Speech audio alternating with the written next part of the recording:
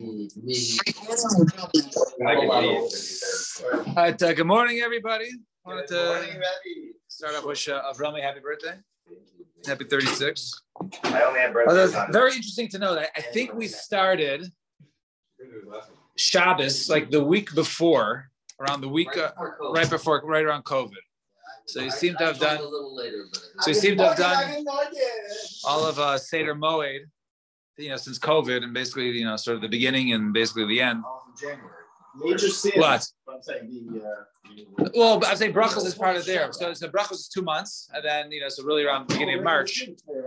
So we'll finish. So, anyways, today is Daf Chav Zayin, the last blot of Chagiga, which is the last Masechta in Seder Moed. Right after this, Nashim. So we left off. We were discussing at the end of the Mishnah talks about the Tumah of the Mikdash during the Zman of the Regalim and what they did to alleviate the Tumah. So we said over there by the Shochan. So we said over there, careful not to touch it because they can't go ahead and it can't be Taivelit. So the Gemara wants to know why. So we left off. We left off around 13 lines from the top or so, smack in the middle of the page. But typically, the kli'etz hasu lenachasu. Why are you saying that the shulchan is metame and be careful kohanim not to touch it? We could say that it's something which is wooden, which is made lenachas, which is made to rest, which is made to be stationary. And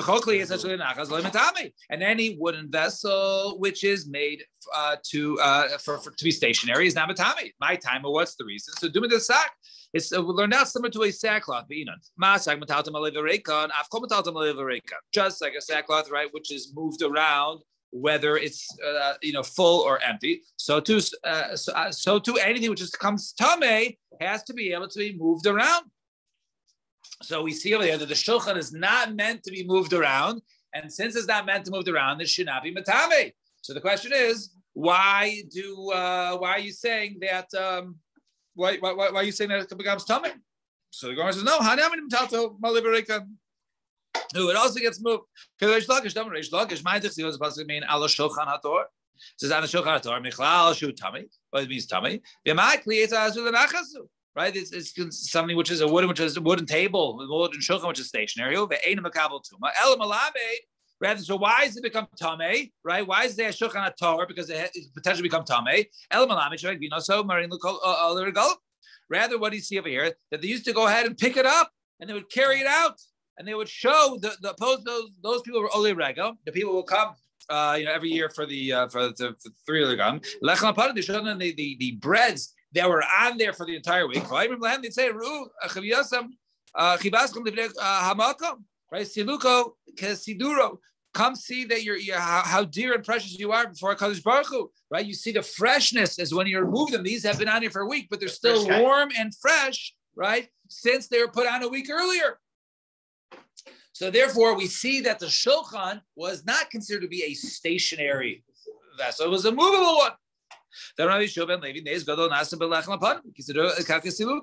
There was a great nace that was done with the lechem apanim that it's placed in there was just like its removal, or its removal was just like it's placed in there. Because there's over there the place over there, the bread and the warm bread, and the day they took it. So he said the bread was still warm even when they removed it a week later. So the Gemara asked, why don't you say, wait, time out?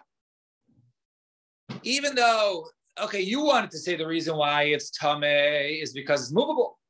I have something better, right? It was wooden and it was gold plated. Say since it's gold plated, if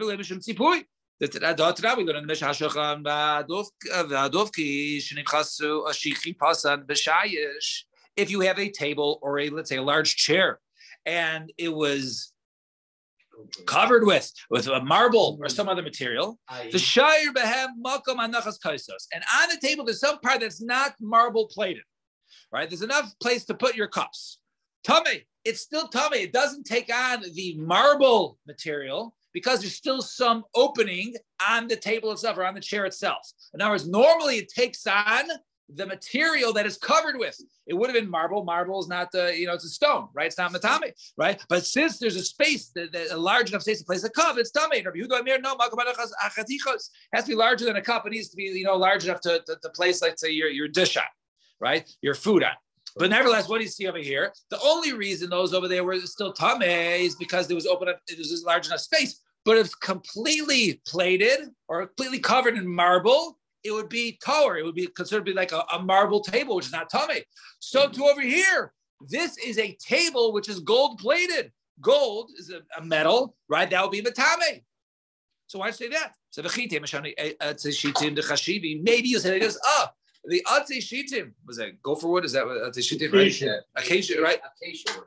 Acacia wood, which is chashivi, which is expensive, which is important. Maybe since the wood underneath is a very chashav wood, that even if you plate it with something else, it doesn't take on that gold, that material. V'lo batli. So I nichel reish lakish damar loishanu elabekli achsaliga, right? Haboy medina siyam. Because over there, according to Reish Lakish, he said it doesn't matter, right? Only with the kli we are talking about, right? With it was covered with this is actually what's it called? This is expensive wood. 1 second.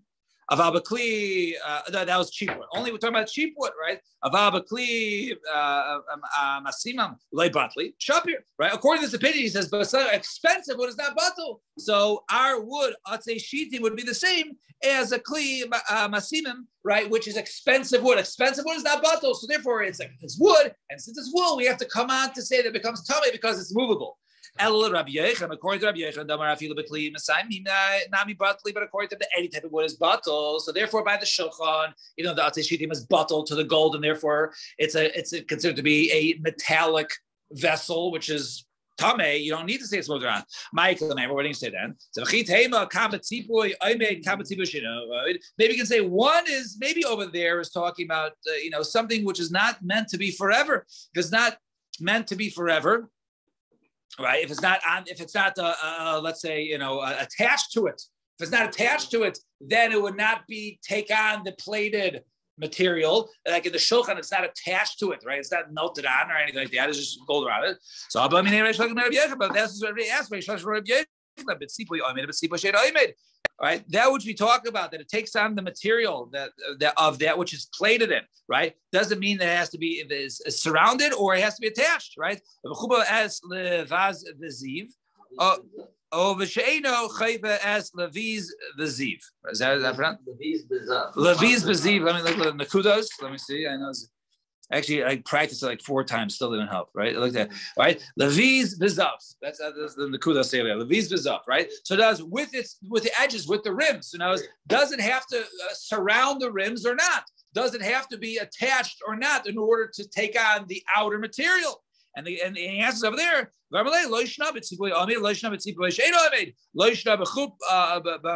As Leviz bezav, right? Or b'sheina chayfes leviz bezav, right? It doesn't make a difference if it's so. Therefore, in this case, since the gold is not attached, it doesn't make a difference anyway. So since it's not attached, but it should take on the gold material. So it takes on the gold material. So what do you say? Ella shani shulchan. Rather, shulchan is a little different. Even though it's completely plated in gold and it should be a gold vessel, why do we say the reasons why it's not matami? Because it's movable. Because they pick it up and they show the people. Check out the fresh bread. Turn the page. The Rachmana karya eights, because the Torah still calls it an eights, even after it's gold plated. It still recognizes it as a wooden vessel. The Chassidus Pasuk says Hamizbeach eights. Shleish Amos Gavoa v'Archol Shtayim Amos v'Ktoisav Lo v'Archol Kiroisav eights. By the way, Zal Shokha Shalif Ne'Hashem. So the pasuk over there in I think it's Yecheskel. Yecheskel. It says over there. It calls it the wooden Mizbeach Eitz. It calls it wooden, even though it's already plated. Since it calls it wood, it identifies as wooden. And it says at the end, this is the shulchan. We see that the shulchan is something which is considered to be wood even after it was plated. So therefore, since it's wooden, that's why we have to come on to say that, hey, when you move it, that's the reason why it's potentially being matami. Now, tablecloth would be completely different because now the cover. What was that? The tablecloth, which is that for sure. It's not right. This is something like attached to plate to it, right? So pasuk b'mizbech v'sem b'shulchan. Wait, just time out. This pasuk over here talks about in the beginning. It says hamizbech eitz. Right, they're talking about the mizbech, right, the altar, right, and then it calls it by the is the shulchan. This is the shulchan. So why is it that? So Rabbi Yechon Shlosh Tavayu Bisman Beis Hamikdash Kaya, when the Beis Hamikdash was around, mizbech mechaper al Adam. The mizbech, a person, he how does he get atonement? He brings karbanos. But now a person's table, right, inviting guests, his charity work that's done on his shulchan provides his atonement. So therefore, it's a very special nekuda that's brought out between the shulchan and mizbech, that our shulchan now is like the mizbech of the Beis Hamikdash. Fine, 2 dots. So all of them, Kelim and Mikdash had a second set and a third set. But we said the only thing that's not a tame. I'm just reading for the Mishnah. Right? So the first one is because they're karka. So the Gemara says, mizbech and the choshech. The pasuk has mizbech adama taseli. It says the mizbech and the choshech, the one on the outside. The bigger one says mizbech adama taseli. So it calls it the mizbech adama, right? The ground of mizbech. So you see, it's part of the ground. And we're at the other one. And taseli mizbech hazav. The pasuk says hamanayra v'hamizbechos. It calls the menorah and the mizbechos. And it says both mizbech, same status. So each gives mizbech zelazeh. Therefore, we make a comparison one to the other. Just like the mizbech and the choshes was on the outside, is considered to be ground. So to the mizbech on the inside was also considered to be ground. And therefore, it's not matami. All right, 2 dots. Chav zayin. The mizbech and the choshes. That's the one on the animal one on the outside. I know. Yeah. But it was made of stone in the base of mizbech. Right. So why do they call it a dama? Because it is attached. It was attached to the ground. Let's see the Rashi. No, it's Rashi, right? Oh no. Hakasim kara adamul mizbech shemalin love ha'olos v'ashlamim behind him mizbech and the choshes. Right. Where's the base? Yeah, pasuk and shmos mizbech adamul tasali v'zevachta love. Fine. Anyway. So he said, because they are plated. So the Gemara says, because they're plated, they're not metamis. The Gemara says, opposite, right? We just learned this. Since they are gold plated, they should become tummy. So Ema rather say, maybe the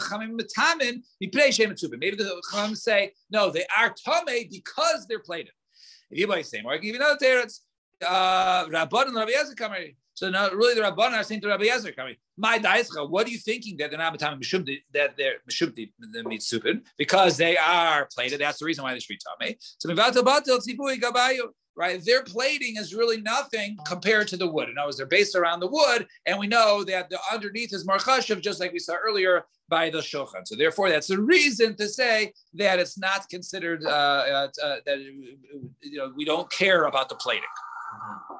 And Amar Riyavo, Amar Eliezer, Talmid Chacham, Ein Or Shel Gehenim Shaletes Behem, or Talmid Chacham. Right, Talmid Chacham, the fires of Gehenim do not affect them, do not touch them. So Kavachemer Milas Salamandra, right? Kavachemer Salamandra, right? Salamandra was some sort of chaya that was created from the fire, right? It was basically fire. Uma Salamandra Shateles Eishi. The salamander, which comes from fiery, so asach midama ein or shlemispo. So if one goes ahead and he takes its blood, right, and he smears the blood of the salamandra, right, which is fire, on his body, ein or shlemispo. So Talmid Chacham shekol gufan eish, right, that his entire body is eish. The Chassidus pasuk says, "Halo kol divrei eish num Hashem," right, that the words of Hashem are like fire. So if you just take the blood of the salamandra, right, and you use that, you smear upon yourself that you're safe from the fires of the Gehenim, certainly the Talmid Chachamim, who are full of fire, because that is the Torah is Halo kol divrei eish num Hashem, achas kama kama. Certainly one would not be affected by the fires of Gehenim if they were basically made of fire. We'll stop here. Shkoyach everybody. Mazel tov.